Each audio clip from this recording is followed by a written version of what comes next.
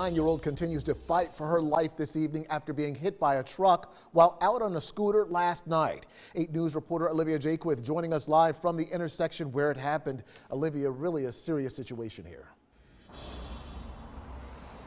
Yeah, absolutely, Eric. And Chesterfield police have confirmed that that little girl is still in critical condition after suffering brain injuries. Now, I spoke with a neighbor just up the street here who described the trauma of seeing a child who he's watched grow up be hurting like that and the changes that he hopes will come out of this.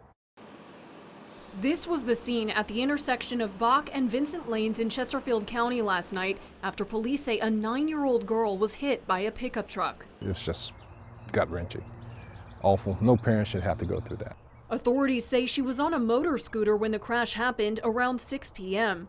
Resident Ted Stewart says he heard a crash but didn't realize what it was until sirens followed. The first thing I saw was the scooter on the ground, and I knew it belonged to my neighbor's child, and I saw her lying on the ground injured. Stewart says he knows the family well and saw the little girl outside with her older brother.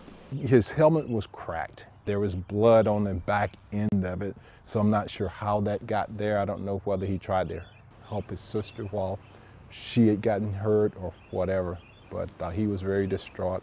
Police have not said whether speed was a factor, but Stewart says cars often come off of Coalfield Road not far from this crash going too fast.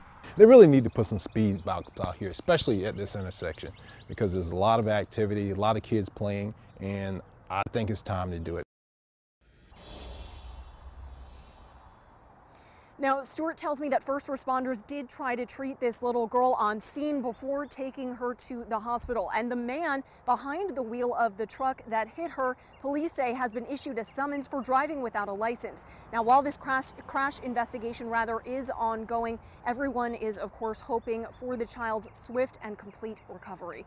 For now, live in Chesterfield County, Olivia Jaquith, 8 News.